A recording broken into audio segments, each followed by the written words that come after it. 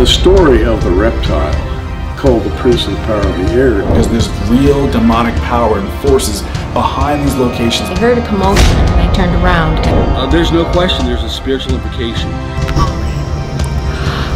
It was built upon monolithic stones, which so it was originally a Nephilim stronghold. So what we're seeing that little stick figure. The table was actually levitating by itself. Sites are Nephilim architecture, have anything to do with fallen angels, and of course that means demonic activity.